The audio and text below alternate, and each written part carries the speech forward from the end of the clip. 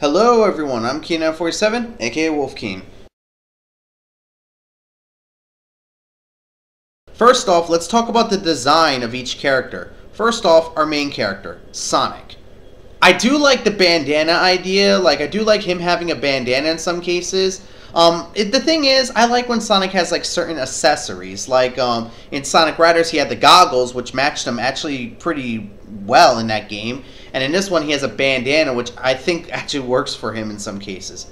For some reason he has cloth wrapped around his gloves and his shoes. As a matter of fact, all the characters do. I don't know why.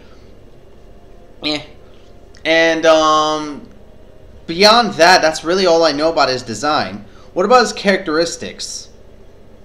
I'm sorry, but while he is a sarcastic person, a very snarky, sarcastic character, I feel like the TV show went too far with that.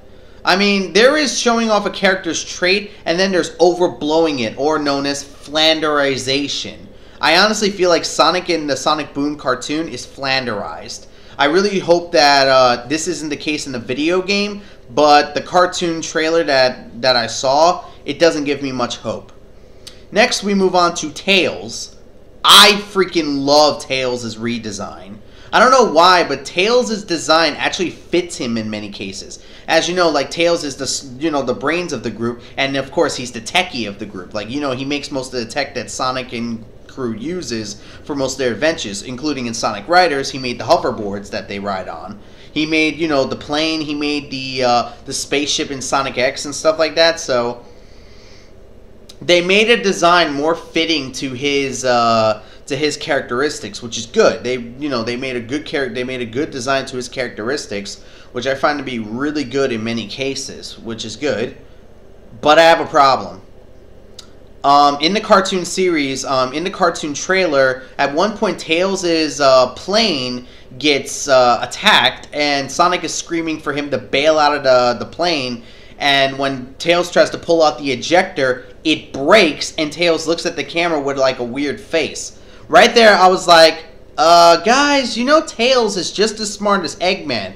I think an ejection seat would be the first thing on your mind when it comes to planes.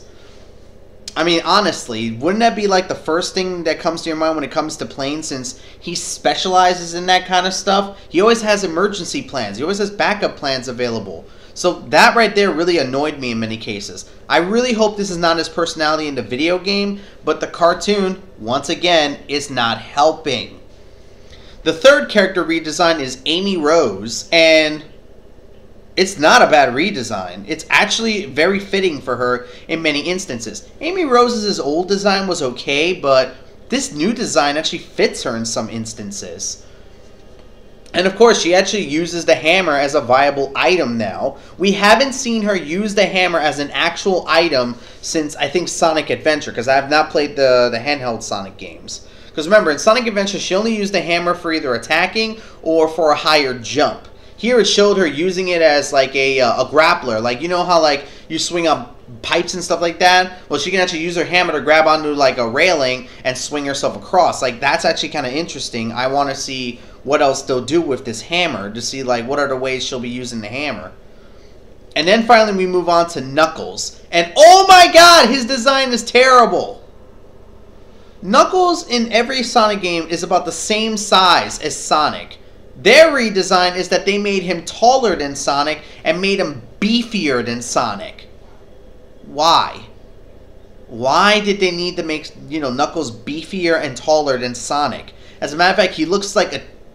I hate to take this line, but he looks like a Chia Pet that was left on top of the fridge. That's what Knuckles looks like. That's what Ben Yahtzee Croshaw said about Chris Redfield. So there you go, guys. Knuckles is the Chris Redfield of Sonic. There you go. Get me Knuckles is the Chris Redfield of the Sonic games. He is brawlic as hell for no reason. He is the Chris Redfield of this game.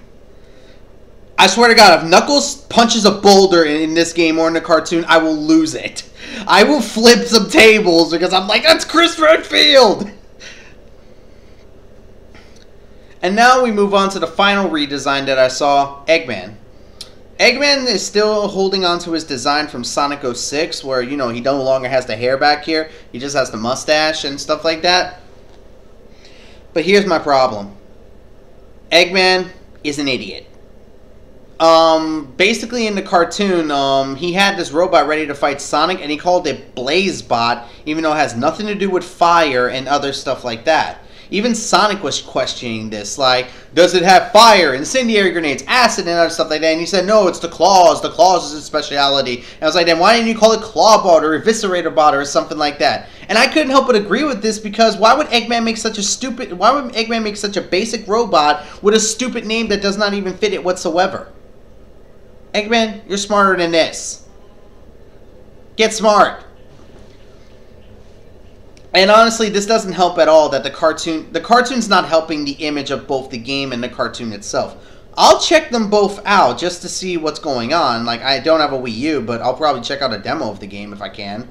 And the cartoon I'll watch when I can. I'll watch the Sonic Boom cartoon when I can. But honestly, the cartoon is not giving me a good image of the game, and the game is not giving me a good image either. Honestly, I am very worried for both of these.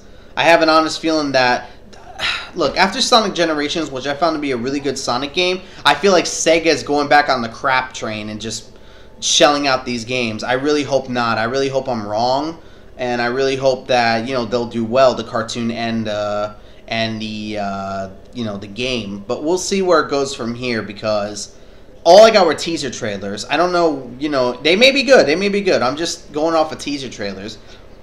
But both of them annoy me. Like, they annoy me pretty heavily, and I'm kind of worried for both games. So, not much else for me to say. If you want to check out the trailer for both the cartoon and the game, links are down below in the description as always. And go ahead and check them out and leave your opinions in the comments section below. If you want to tell me what you think about the two trailers, go ahead and leave a comment leave a comment below, and I will answer it to the best of my ability. Alright guys, that's not much else I have to do. So until next time guys, I'm Keenan47, aka Wolfkeen, and this has been a Wolf Square special. So until next time, take care.